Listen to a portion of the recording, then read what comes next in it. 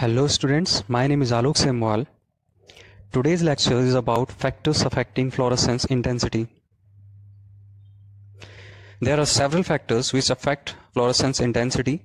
These factors include nature of molecules, molecular weight of compounds, nature of functional groups, structure of compounds, effect of concentration, intensity of radiation, pH of solution, effect of oxygen, temperature and viscosity, presence of impurities, and last one, chemical quenching effect. First factor is nature of molecules. For any compound to have fluorescence should have the tendency to absorb electromagnetic radiation. Now, saturated molecules with sigma bonds do not exhibit fluorescence. For example, aliphatic and saturated cyclic organic compounds. Unsaturated molecules with pi bonds and good resonance stability can exhibit fluorescence. Examples include alkenes with conjugated double bonds. In general, the greater the absorbance of a molecule, the more intense its luminescence.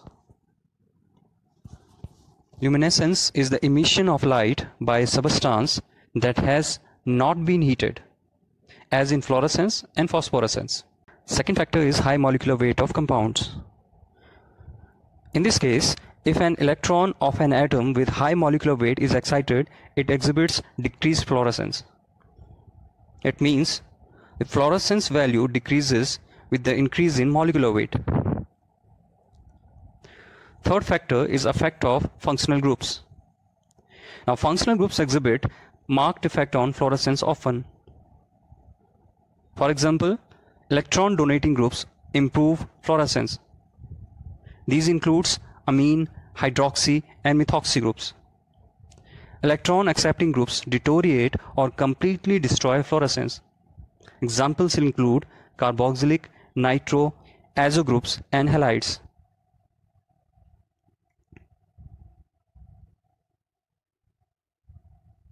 Effect of structure of the compounds.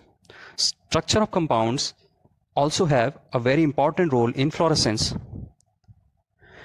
Aromatic compounds exhibit fluorescence.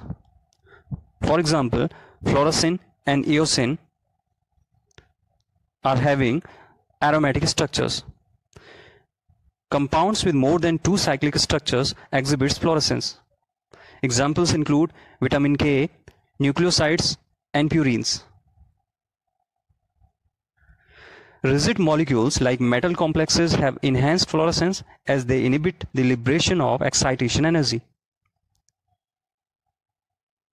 The position of functional group, which is responsible for absorption, affects fluorescence.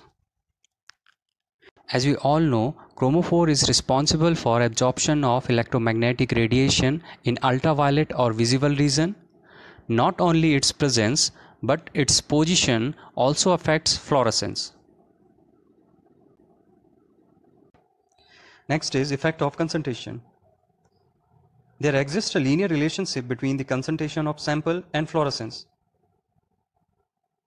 This linear relationship is up to an absorbance value of 0.02. The linearity holds good to about 5% of cases with absorbance up to 0.05. In dilute solution, the radiation distributes uniformly and high intense fluorescence results.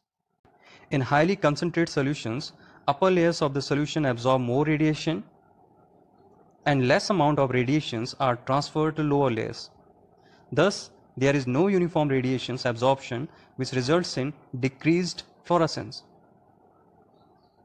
In highly concentrated solution, intramolecular collisions cause loss of vibrational energy and certain amount of fluorescence. Fluorescence is emitted and reabsorbed, resulting in decrease in intensity of fluorescence. This is called as concentration quenching effect. Quenching refers to any factor which results in decrease in fluorescence intensity. So by these points, it is evident that if the sample is having dilute solution, the fluorescence will be intense.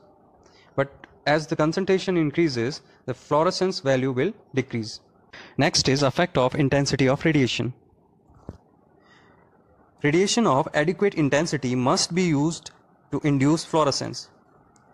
High intensity radiation causes decrease in fluorescence due to photochemical changes, while the light of single wavelength, like monochromatic light, should be used as energy of radiation varies with wavelength. Next is pH of solution. pH of solution also affects the fluorescence intensity.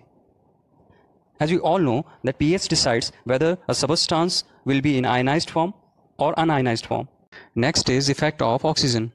There is decrease in fluorescence in the presence of oxygen due to following factors: direct conversion of fluorogenic material into non-fluorogenic material, and indirectly due to quenching.